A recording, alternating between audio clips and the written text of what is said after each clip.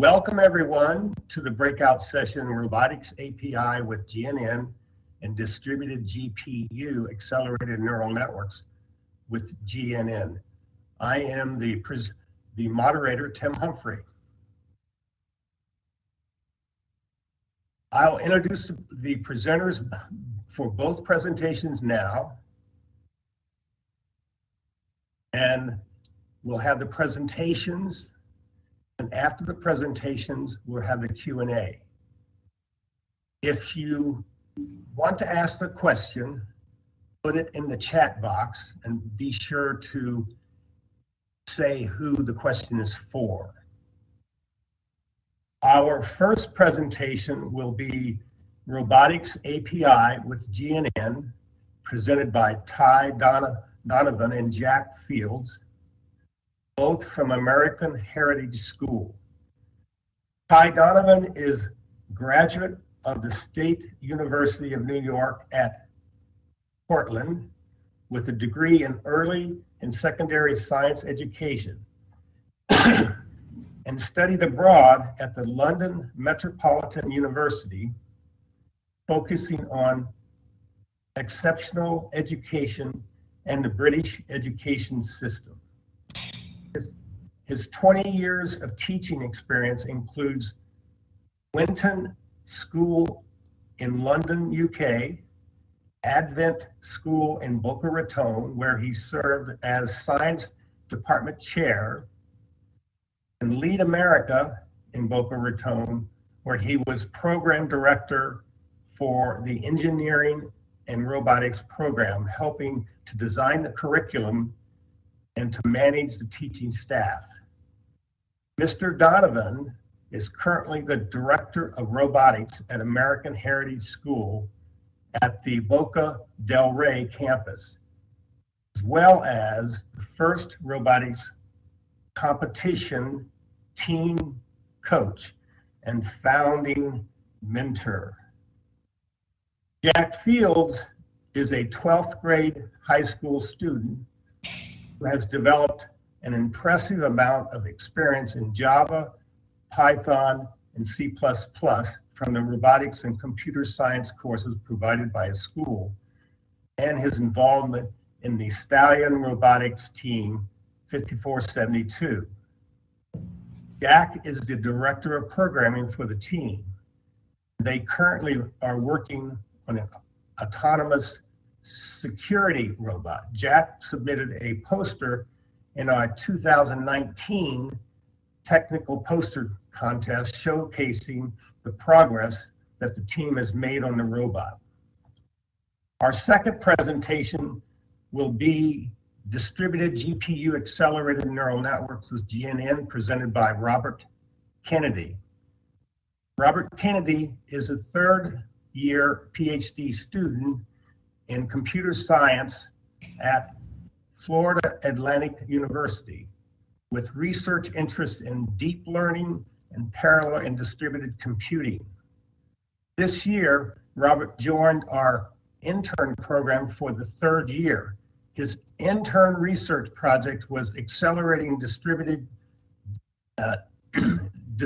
learning, deep learning using GNN by enabling the use of GPUs. Jack, it's your floor.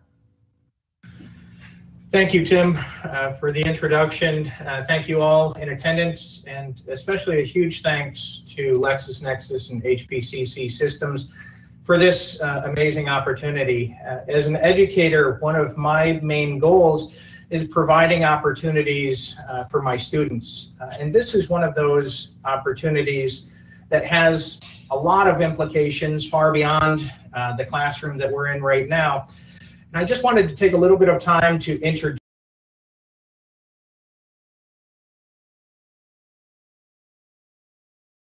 Day and age, I think one of the biggest concerns that we have in education is the safety of our campus, our students, and the faculty that reside there. So this project touches on how we can take what we know, what we do well, building robots, programming robots, in getting information into the hands of first responders and our security personnel here. One of the things that we have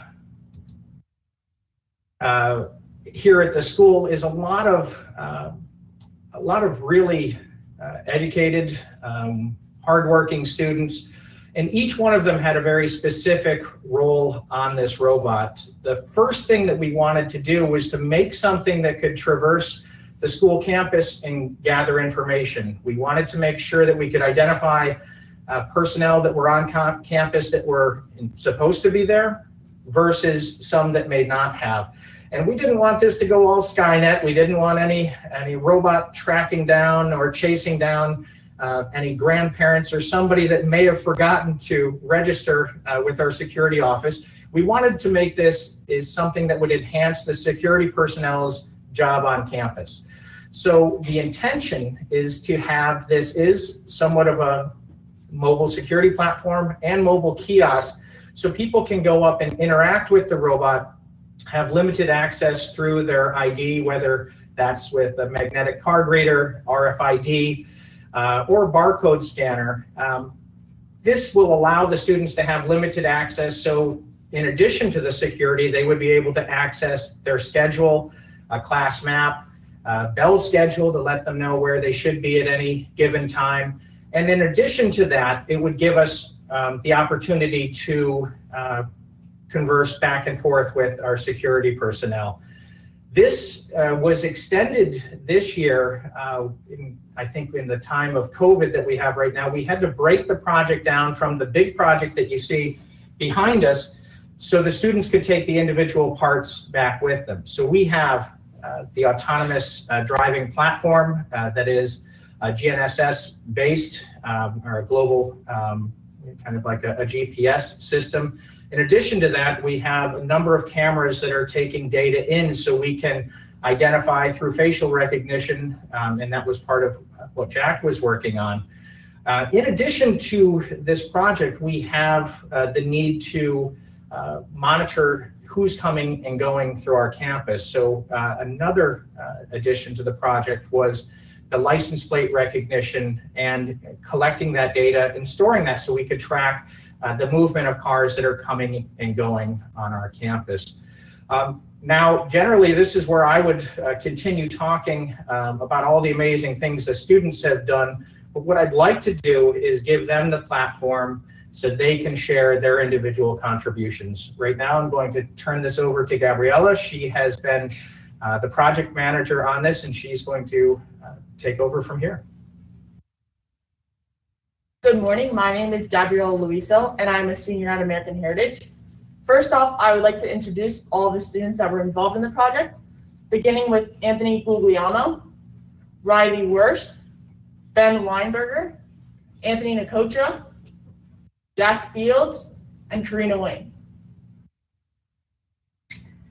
We are really excited to give this presentation to everyone and give a glimpse into our autonomous security product that we created for our school.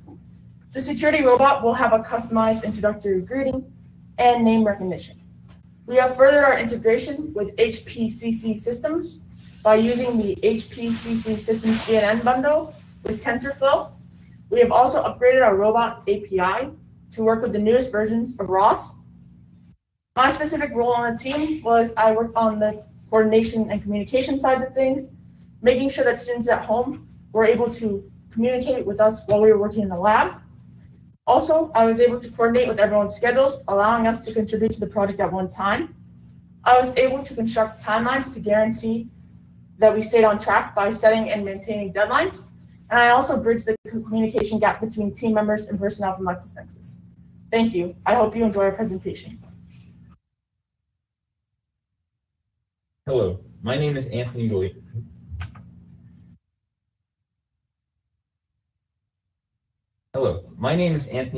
And I am a senior. I worked on the license plate recognition system for the robot. Hundreds of vehicles pass through our campus daily using one or two entrances. The school has a system in place that uses stickers on cars to identify who should be here, but it could be improved, and that is what I aim to do. We started by thinking of what should be done, and decided that recording license plates automatically can be useful to determine if an unregistered car is on campus, which can be very helpful with safety. First, I researched license plate cameras and found a good model to get that could be easily integrated into our school systems and with the Robotics API. Next, as the cameras were being shipped, I designed mounts for the cameras on CAD so that they can be connected at the entrances and exits of the school. Once the cameras came in, we connected them to the computer and ran Jack's code on them to identify different license plates. We got the system to work and can now use HPCC systems to store the data we collected on campus. The future plan is to place the cameras at the entrances and exits of the campus to keep it as safe as possible. On this slide, you can see two photos. One of the license plate cameras that we will be using, and the other of the camera working, recognizing the license plate. It first tries to find it and highlights it with a red rectangle, then takes a photo of that and converts it to grayscale so it can read the numbers better. Thank you.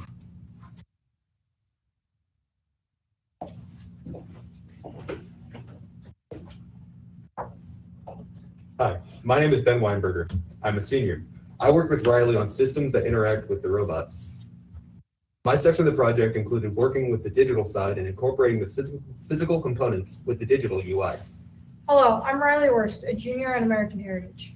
While Ben worked on the digital aspects of the systems, I worked on the physical parts. This included finding the needed components for the system and prototyping mounting hardware to attach them to the robot. Our section as a whole entailed working with the physical components interface with the robot's internal computer to display a wide range of information. These components included a barcode scanner, a magnetic card strip reader, a fingerprint scanner, a 22-inch touchscreen monitor, and an RFID scanner. Our portion of the project also entailed working to make the interface for the computer and the components easier to operate. The goal for the user interface was to make the system simple and self-explanatory so that individuals on campus do not need prior knowledge in order to interact with it. To begin this phase of the project, we began by designing the user interface to incorporate the components as well as to start to implement the touchscreen onto the robot. The first of the physical components to be worked on was the RFID scanner. The RFID scanner has two sets of outputs that are dependent on the role of the user. The first output is designated for students, and the information that is output includes the student's class schedule as well as the bell schedule. The second output is designated for teachers, who will receive a modified class schedule that includes the number of students enrolled in the class, as well as any meetings that they are scheduled to attend throughout the day. While implementing the RFID scanner into the user interface, we also worked to prototype mounts to attach the scanner to the body of the robot. First of the physical components to be worked on, the barcode scanner is going to be implemented into the school's already existing lunch system to allow students who forgot to purchase food ahead of time to order food before the lunch period. Barcode scanner will also check any purchases that have not been approved or paid at the time, as well as checking the balance in the account. The magnetic card strip reader is going to be incorporated into the robot to allow the system to double as a check-in station for any students who may arrive late to campus, so that they do not have to go to the front desk every time they arrive late to school. The last system that we plan to incorporate is the fingerprint scanner. The fingerprint scanner will allow administrative access to the robot, allowing any authorized personnel to access any files or information that they may need.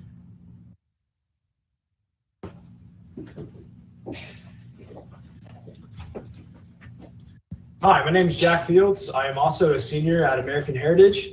And this summer, I participated in the HPCC Systems internship program, where I worked with my mentors, David D. Hillister and Xiaoming Wang, where I was able to use the HPCC Systems GNN bundle to train a model to recognize known faces. This was one of the biggest steps into the integration of robotics into the HPCC platform. I was able to utilize a convolutional neural network, also known as CNN.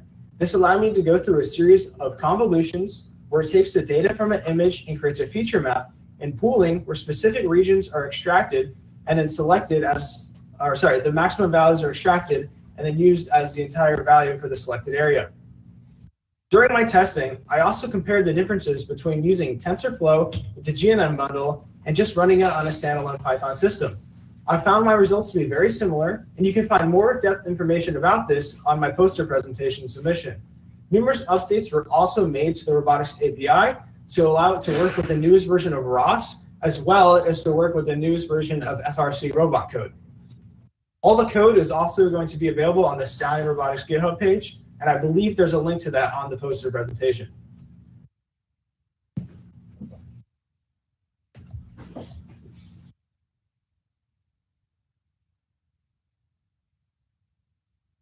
My name is Anthony Nicotra, and I am a senior at American Heritage. I took part in both the physical design of the robot as well as the development of a virtual reality environment for monitoring the robot systems as well as any relevant security information. Just a basic outline of the physical aspects of the robot. The robot uses 2 sets of 6-inch pneumatic wheels to traverse its surroundings.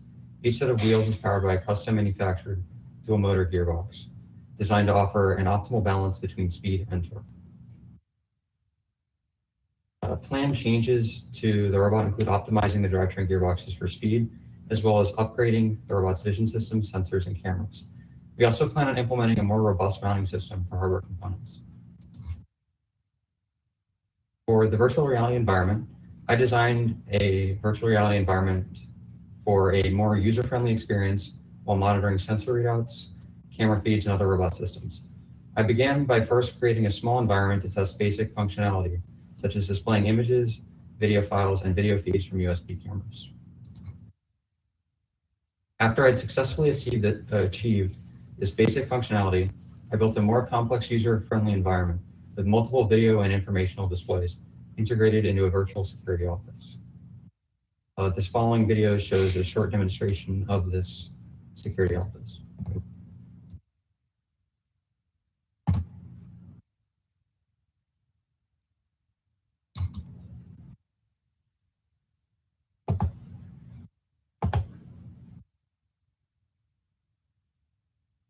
So on one of the screens, you can see that the facial recognition is being displayed so that people monitoring the systems can see who is traveling around campus. And other information such as this will be displayed on other displays in the future.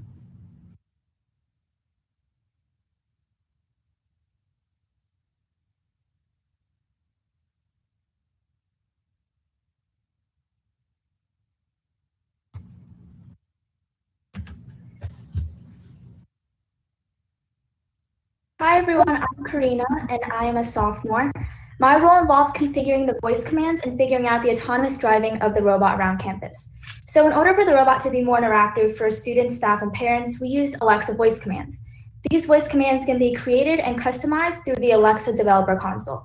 Now outside of robotics, you can also use this program to create and publish private skills and essentially customize your own Amazon Echo products. But for our purposes, ideally, any information that students currently have to go on the school website to check, like testing schedules, school events, and lunch menus, can now all be answered by the robot. So I use the skills testing function within the Alexa developer console to test the commands, and you'll see pictures of that on the next slide. Right now, that includes a customized introductory greeting, name recognition, and a student schedule locator. The first picture on the top left is the home page of the Alexa developer console. The different categories of commands are on the right side of the home page. And the second picture is a screenshot of the top of the code, which is written in Python. And the 2 pictures on the bottom row simulate what the robot would say. This is the skills testing function that I was talking about before. So basically, the gray text boxes are what the students type or say to the robot, and the white text boxes will be the robot's responses. For the navigation portion, one of our former team members who also worked with LexisNexis had a SwiftNav folder, so we started the research there. And the next step was to research SLAM maps, ROS LiDAR sensors, and ROS Z camera navigation and autonomous driving.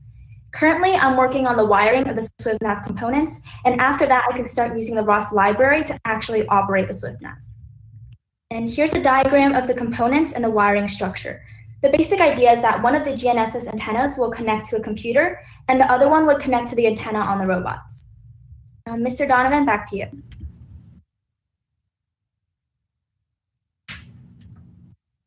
As you can see, I have the privilege of working with some amazing students.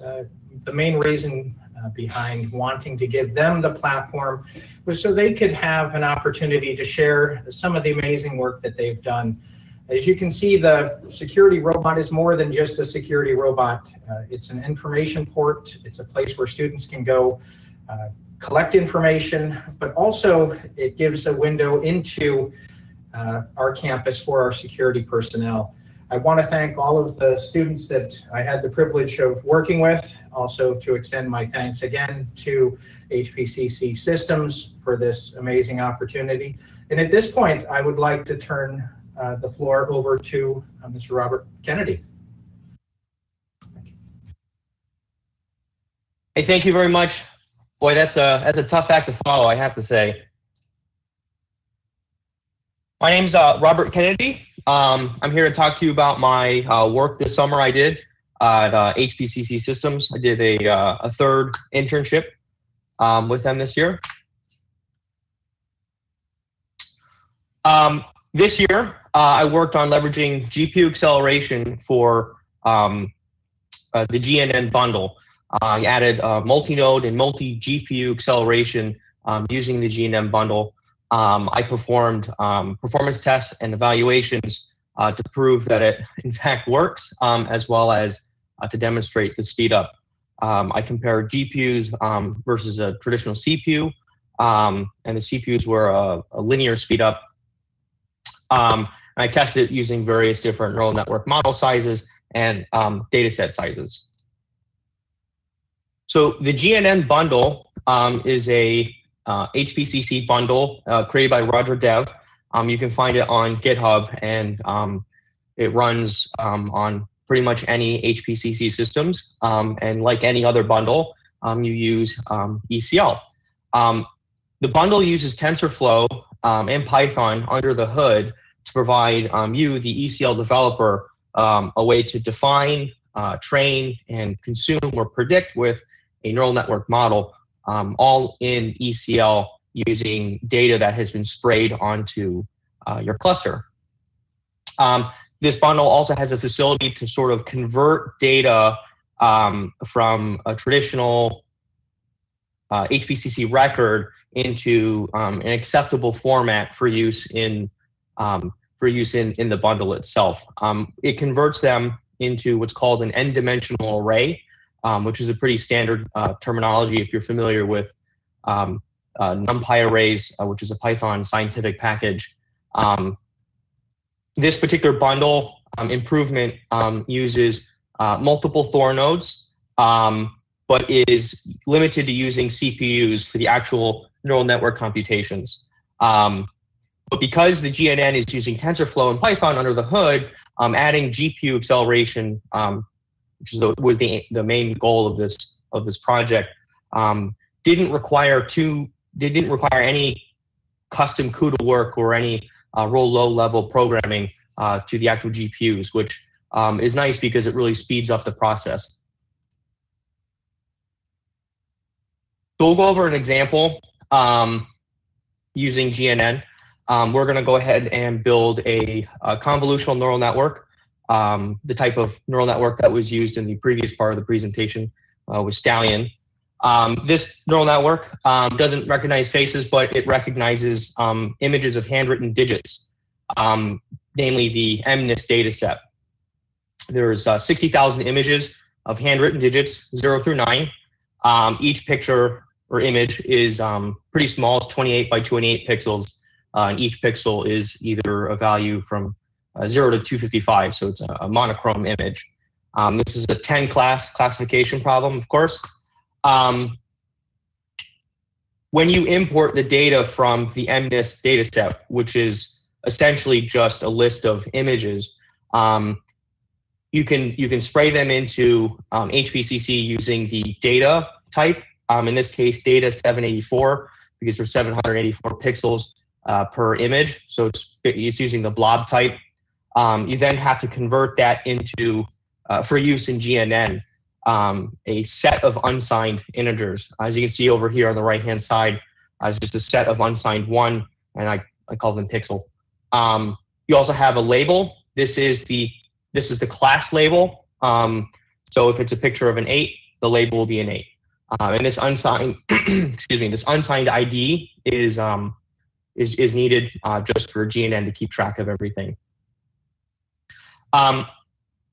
You take this data, this training data and your test data, and you convert it into an n-dimensional tensor.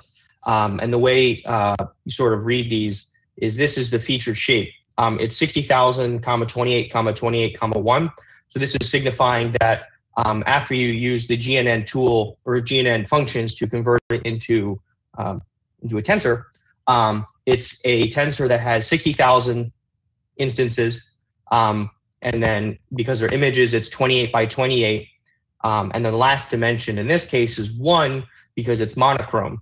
If this was an RGB image, it would be 3. Or if you had an RGBD image, you could have it be 4.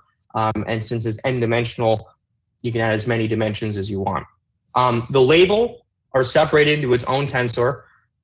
In this case, just 60,000, and then there's only 10 possible class labels for each digit. Specifically in GNN, the first digit will always be a 0, just because it will tell the system that there is some number of instances. You don't really have to define it.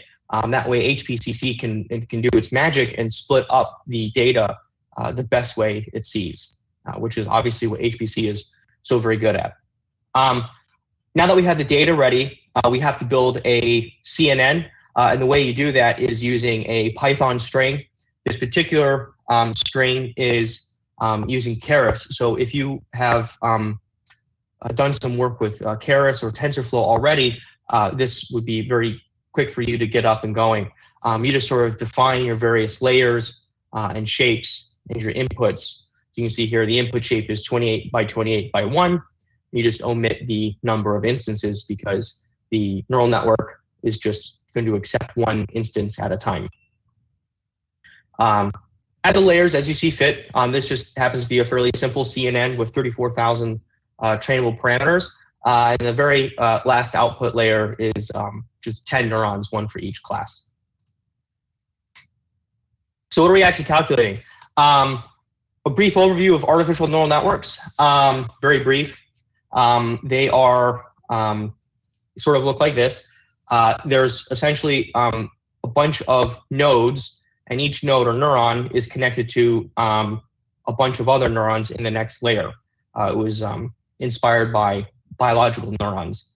As you can see here, the input layer, you'd have as many input nodes as you would features. In this case, there's 784 pixels. We have 784 features. This is a fully connected network. This image does not is not a representation of the CNN. It's just a representation of a standard fully connected neural network.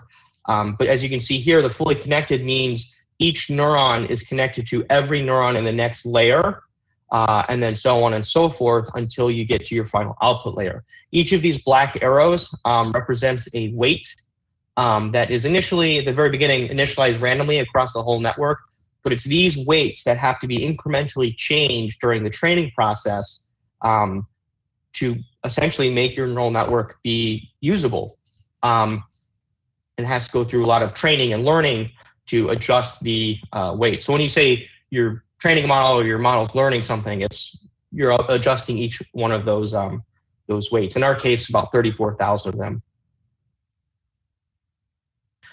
So where do the GPUs come into play? Well, the GPUs are used for the real computationally expensive part of training a neural network, namely the forward pass, what's called the forward pass, and the backwards pass. The forward pass, you take your input, in this case, an input image, and input them pixel by pixel, the value into each neuron, and propagate the weights by multiplying the weights plus biases, and you multiply it all the way out. And at the end, you can calculate your error, how wrong, you quantify how wrong your network is compared to what it should have been. So if your network thinks an image is 3, but it's supposed to be, a 9, there's a way to quantify how wrong it is. Based off of that how wrong it is, the backwards pass goes from the output layer all the way up into the first hidden layer, incrementally adjusting each one of those weights, each one of those trainable parameters by a very small amount based off of the error it had previously calculated. Now this step, both these steps have to occur for each individual image, and each weight has to be calculated, and each error has to be calculated many times. And it's a fairly linear process. So you can parallelize some of it, but you can't parallelize it as well as you'd hope, because each weights between one layer to the next is dependent on the previous. So you have to calculate the previous layer both in forward and backwards propagation. So offloading this onto something very specialized, very high performance like a GPU drastically speeds up the computations. You can of course do this on a CPU. It just will take much longer. So like I said before, this is my third year. Previous work used a non-traditional HPCC approach where it was one Thor can only use up to the number of GPUs a specific computer could have on its motherboard. This year, it was using and extending the GNN bundle, so it can use as many Thors as you want and as many GPUs as you want. However, there is some, cap. You can't use, 10,000 GPUs just because the way the parallelization doesn't quite scale perfectly linear. When you set up your system, each Thor node is essentially assigned to a single GPU across any number of physical machines. So if you have two machines with 8 GPUs each, you can have 16 Thor nodes. And you can look at it like each Thor has its own GPU for offloading the computations. The way it's doing this is considered a data parallel approach. So each Thor node or each GPU is given a copy of the entire neural network model. At the very beginning, it's that randomly initialized model, but it's copied across all Thors and all GPUs. And a slice of the overall training data is then given to the GPU for computations. This is where HPCC can kind of work its magic and decide how much data to give each Thor node. Each GPU or each Thor will then calculate the weight updates for each image that it's given. You can tell how many times to do it, how many epochs you want to do it before aggregation, but it's at predetermined points. The partially trained neural network model on each GPU will be all slightly different because you've just trained on different data. Has to be aggregated, so the weight updates are then aggregated and then redistributed to each GPU at a predetermined point. You have to do this, which does break the how well you can parallelize this, because if you don't do this, what you end up having is some number of individually trained neural networks, and it's basically an ensemble. When you do the weight updates, you're having a symphony of GPUs working towards one single neural network, which is the goal. So go on to the performance evaluation. The tests I did were on AWS instances. I used two, they're called P2.8 extra large. Each of them have 8 NVIDIA GPUs, K80s, which are rather old. They still work very well. And one M5 extra large for the head node. So I have a different cluster size. Different cluster sizes I tested. I tested cluster size of 2, 4, 8, and 16, both using CPU only and GPU only for the each one of the trials. We used 3 neural network sizes. One that was 34,000, one 6 million, one 68 million trainable parameters. So there's 68 million of those little arrows. And then I trained each one of those models across 3 different data set sizes that equated to a 5 megabyte, a 500 megabyte, and a 5 gigabyte instance, or training data set size, sorry, for a total of 36 trials.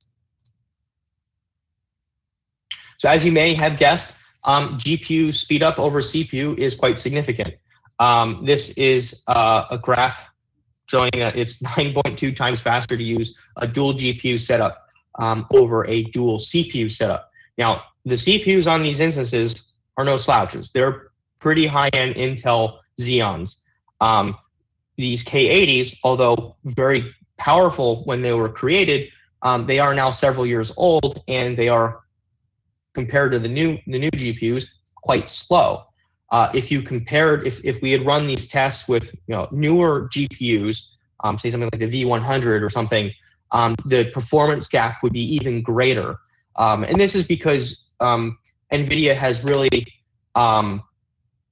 focused on building GPUs that are really good at playing video games for one thing, but also training neural networks and consuming neural networks is a very big part of their business, whereas Intel, it might not be. So their CPUs are very good for a general processing unit, basically what a CPU is supposed to do.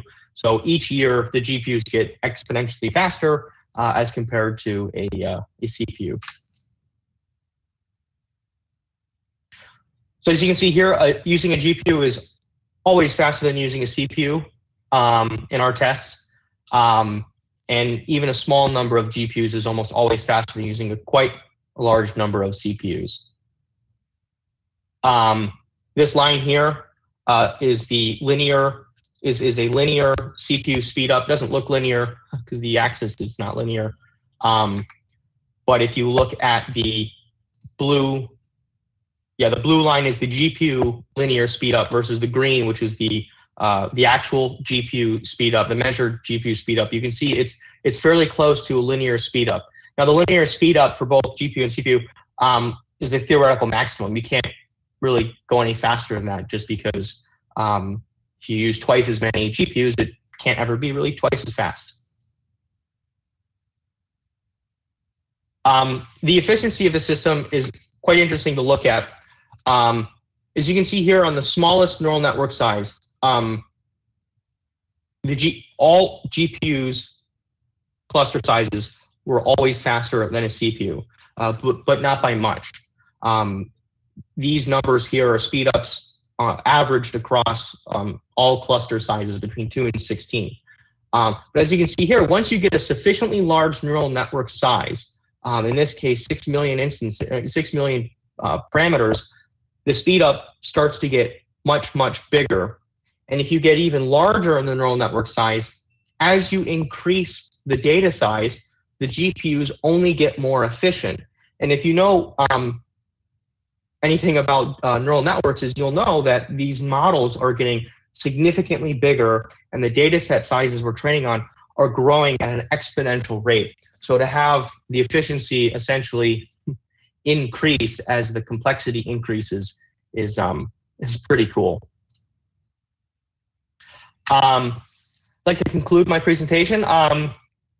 Thank you for being here. You can check out my experiments at this link here, my GitHub. You can check out the GNN bundle itself at this link here. The branch 454 has these GPU editions integrated already. And if you want to learn more about the GNN, which I would really encourage you to do, you can check out a GNN blog on how to use it. I'd like to remind everybody that after this, in 20 minutes, I'll be at the poster session. Please come by, take a look at my poster, and don't forget to vote who your favorite poster is. So back to you, Tim. Thank you. Thanks, everyone, for your presentations. Ty, Jack, Robert, really appreciate it. We have time for a Q&A. If you have any questions, put them in the chat.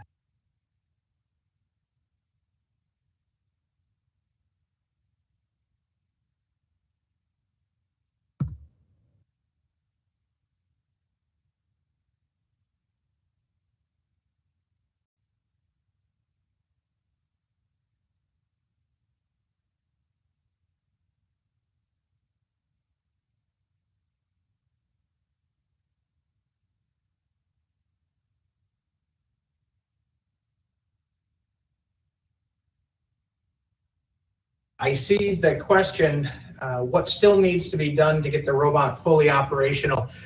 Well, fully operational is somewhat of a loaded term. We have a joke around here that we really never finish a project, it just keeps evolving. In the stage that we're in right now, We're taking the modifications that they did during the COVID distance portion, which was a real big challenge for us to work on this robot remotely. So much of what we do is in this group collaborative hands-on environment. So the next phase will be taking their individual components and mounting the hardware on the robot. Right now we do have a fully functional platform that can drive around. Karina was working on enhancing the autonomous capabilities. For us right now, it's going to be taking the CAD that they've done, turn those into mounting hardware, brackets, but in addition to that, doing the actual testing. We'll have students that are on the robotics competition team come in, take pictures, we'll test the facial recognition, and really the experience of the user interacting with the robot. So, like I said, the project will get to that next phase, but this will be a platform that we will use for years to come on the team and in my classroom. I do see we have another question of how we plan to address facial mask and facial recognition. So that is a good question. So far, I've actually been testing with that.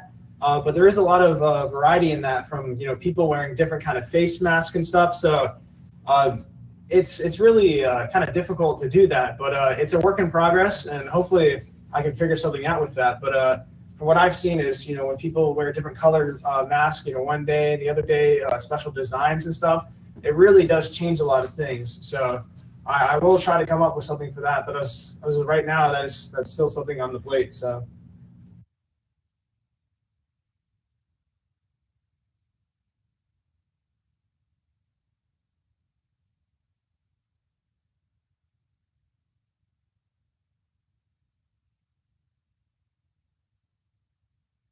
I guess I see a question for me. It says, does the user have to do anything special to get access to the GPUs that are available? Once you have a system, an instance, or a local machine that has GPUs, you have to make sure that they have you're using NVIDIA GPUs for now, and you have the appropriate CUDA software installed for your system. But other than that, you don't really have to do quite a whole lot. You just sort of have to pull in that branch that I talked about, 454, that has the GPU work, and all of the GPU stuff happens in the background. So no, not really. You can sort of just use it. And I forgot to mention in the presentation another point. The GPUs are very good at consuming these neural network models too. So potentially in the future, something like a robot could be using this GNN bundle with GPU to potentially use a GPU and GNN on board a robot and speed up the inference time. So you could maybe in the future have something that does the computations locally utilizing the GPUs.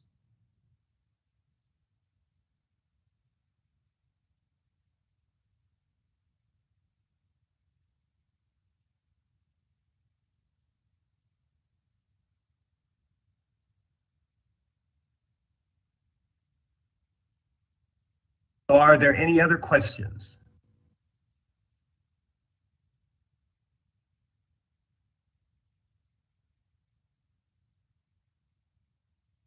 So there's another one. It says, do I think the GNN acceleration or improvement scales proportionally as the networks get deeper, or different types or more complicated networks like an LSTM or a GAN? That's a really good question. I only had enough time to really explore a CNN, perform a performance evaluation on a CNN. But from what I've seen, using GPU acceleration outside of HPCC, using just TensorFlow and other tools, yes, the GPUs will have a significant improvement on more complicated networks. Anecdotally, I have noticed with HPCC and the GNN on GPU, the CNNs were the performance gap between CPUs and GPUs was much greater on a CNN compared to like an MLP. and the CNN is obviously much more complicated than an MLP. So I would think as the network complexities and size increase, yes, the GPU efficiency will also increase.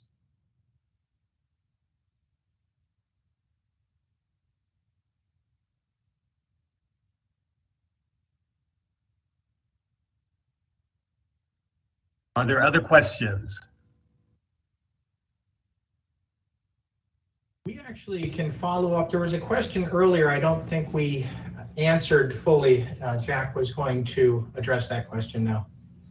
So I also see in the part of that question that I forgot to address is that you asked about different complexions of, darker complexion skin and stuff like that. So in the data set that I had, there really wasn't much variation for that. That's still something I wanted to test, but once we get a larger data set like our entire school, there'd be a lot of variation, but that's still something we're working on. So.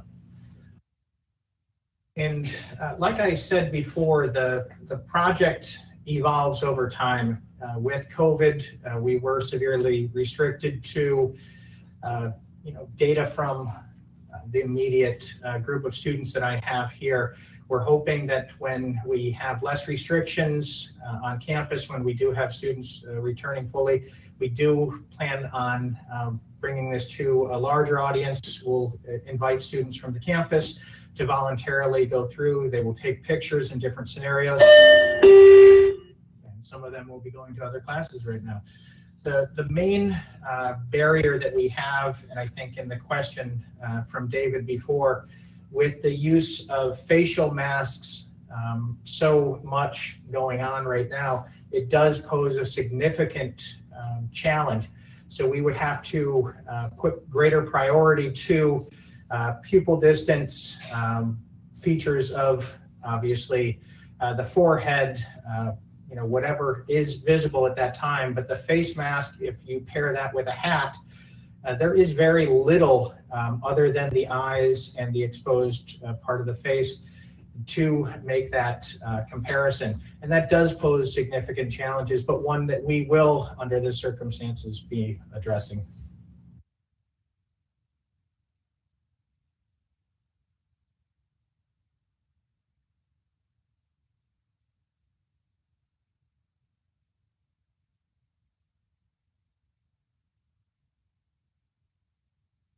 Okay, since we don't have any more questions, and we're about 2 minutes away from our session being over anyway, I want to thank everyone for attending. I appreciate all the presenters giving their presentations.